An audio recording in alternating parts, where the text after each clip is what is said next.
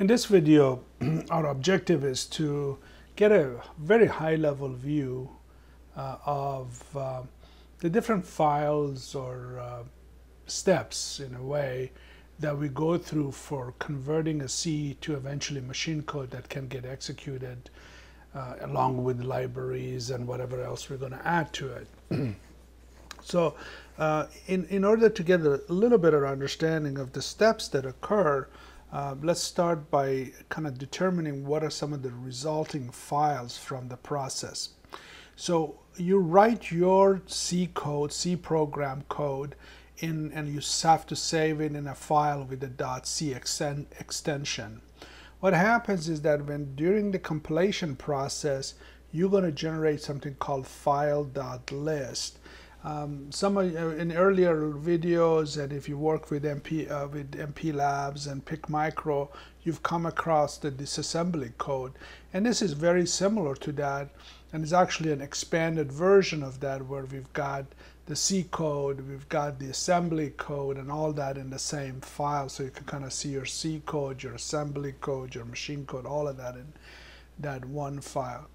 Another file that gets generated is called file.map, and this file basically has all the location of your data elements, program elements, variables, functions, and all of that. It basically is a map of memory and where all those different things are located.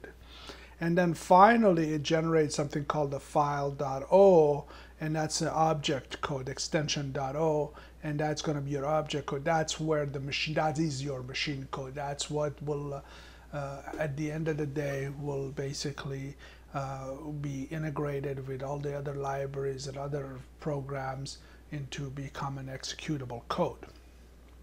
So the process is that from the file.c, you do a compilation, and basically you're in the assembly language. You've gone to the next level of the assembly language. Once you're in the assembly language, you are processor specific at that point. C, we like to think of C as being processor independent, so a C code should run on any processor. But once you have compiled it, you've compiled it for a specific set of hardware, and it's going to only run on those hardware.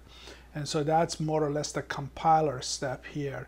And then compiler also in the process with some work kind of interchanging with the linker will generate the .map as well.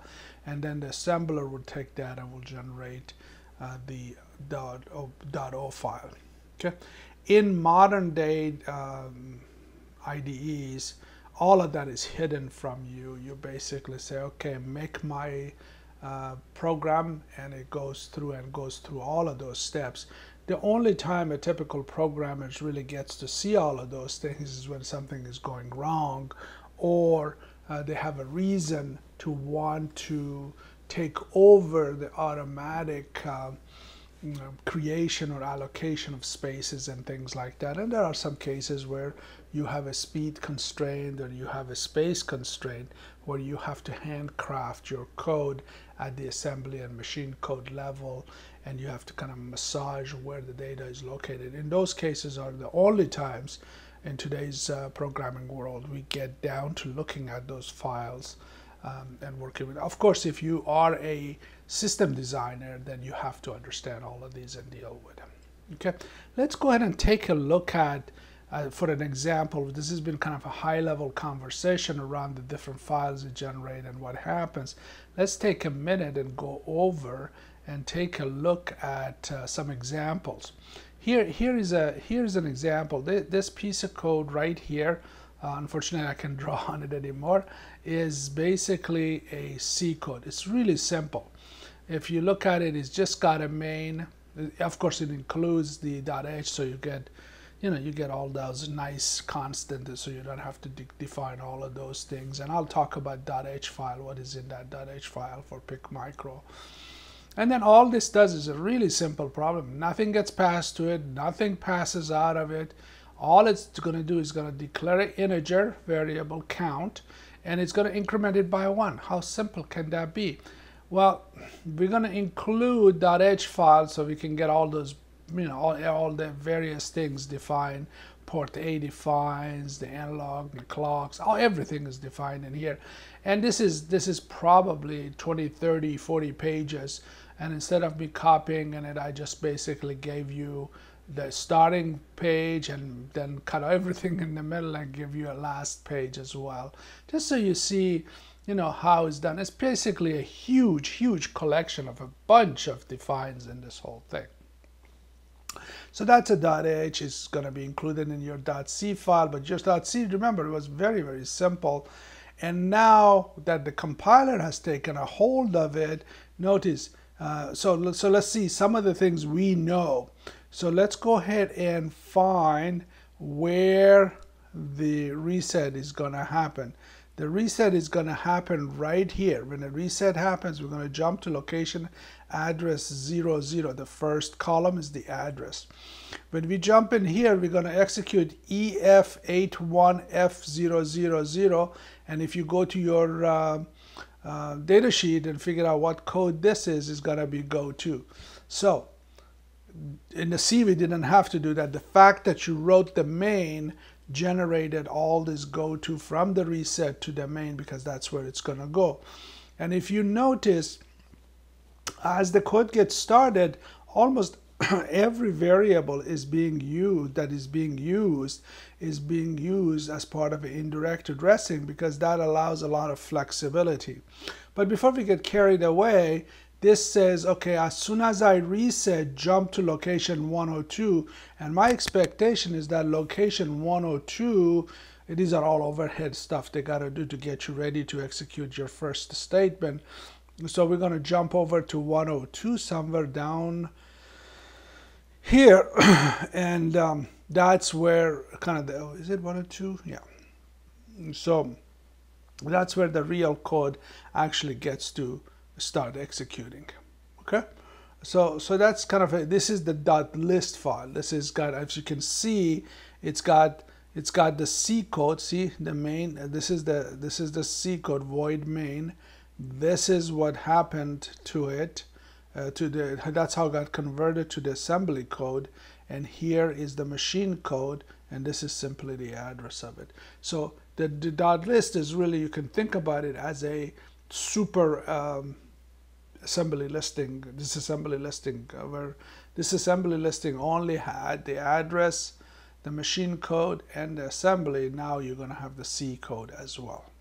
Okay, so that was .list. Now let's go ahead and take a look at .map in case you haven't. Oh, this is the rest of it. Rest of that. Oh, yeah. So let's go ahead and see if I can find. Here, there we go. This is the .map file, and notice it's keeping track of all the various sections where all the different parts of the code is going to end up, and any location of memory that it's going to access, any variable it's got, all of that will be listed here. It will tell you how much of the program memory is using, from where to where all the symbols are pointing to, and all of that kind of good stuff. Okay, so that's kind of giving you a sense of, and of course I don't have the .o in here because it's going to be a bunch of binaries and it's going to be a bunch of hex values that is really hard to understand what it means. But what it's basically going to be is going to be all these, let me go back up top, it's going to be all these machine codes kind of packed together in sequence. So looking at this CC, CF, D9, FF, E6, CFE1, all of those kind of lined up together. That makes the .o file. Okay, so that's kind of an overview of it. When you write a C code, what happens to it. As you notice, that little C code, and I have not really included these, the full listing for full file of .lst or .map. Otherwise, there would be hundreds of pages in some cases. But the reason is, in order for me to run this little simple program in C, there is a lot of overhead structure that has to be built in order for a C code to run on top of it. So it does expand and it's a really good exercise. MPLAB offers the assembler and the compiler. I would encourage you to just get it is free from Microchip. Download the compiler, write a simple program, and start looking to see how the C gets converted and how heavily the indirect addressing plays a role in variables, and using those indirect addressing to define the variable, use them in operations, and things of that nature. Okay, so that brings us to the end of this quick overview of how things go from .c to .list to .map, and finally to a machine code or a binary code which is in .o files.